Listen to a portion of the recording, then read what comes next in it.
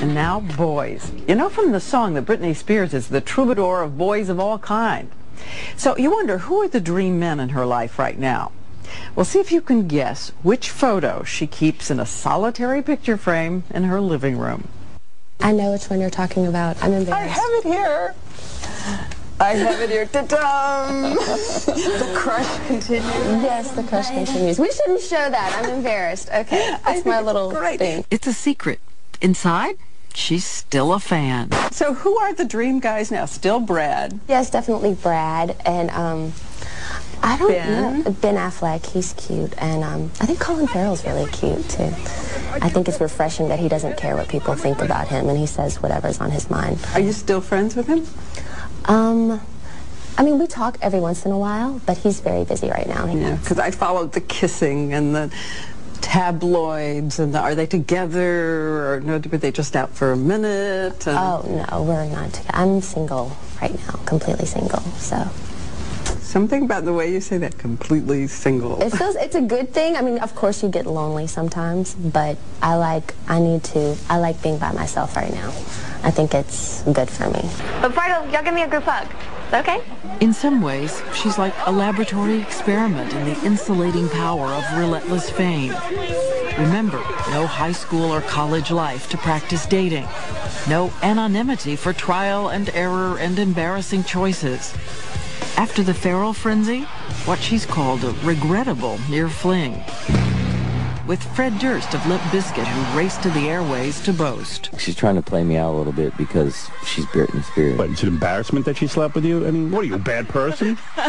You said recently, I'm not doing so good with relationships. No, I'm not. It's hard for me to let people in sometimes. Yeah.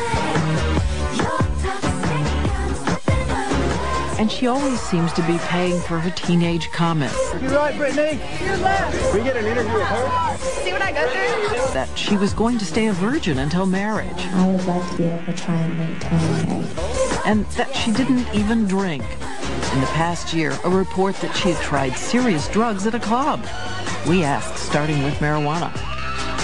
I've been around people and I've gotten the high off of it, and that is enough for me. I can't do that. I don't do that. You talked about experimenting, partying. Cocaine? No, I never. They left the impression that at clubs that you tried cocaine. I've experimented in partying, but never that. I could never do something like that. I mean, I definitely, in this industry, there's people that do that around you 24/7. So, you know, you just have to learn who you hang out with. And, I mean, I've had amaretto sours, and if I'm going to drink, and I love red wine right now. Red wine, it makes me, like, really mellow, and but as far as, I'm such a control freak, I would never be able to do something that makes me feel out of, I mean, drinking makes me feel that way sometimes, so I can't. And maybe she has another kind of adolescent rebellion. London, insulting fans by showing up late to her movie premiere, no autographs, barely saying hello. In Mexico City, 4 months later, a finger for the paparazzi. And then, 5 songs into her concert, the last night of her world tour, she walked off stage in front of 50,000 fans. It's too dangerous a situation, okay?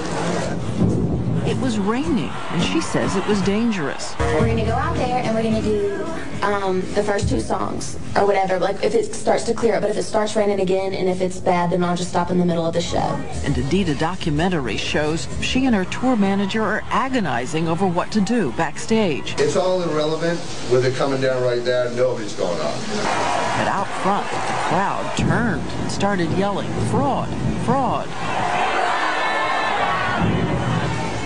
And it all happens as she's starring as a kind of villain in the tabloid accounts of supposed jealous arguments and then a horrible breakup with her self-proclaimed first love, Justin Timberlake. You've had a rough year. You've had a year that would test a lot of people. Mm-hmm. Illness in the family. Mm-hmm. A breakup. This spasm of publicity about what happened from Mexico to London. It was pretty rough, yeah.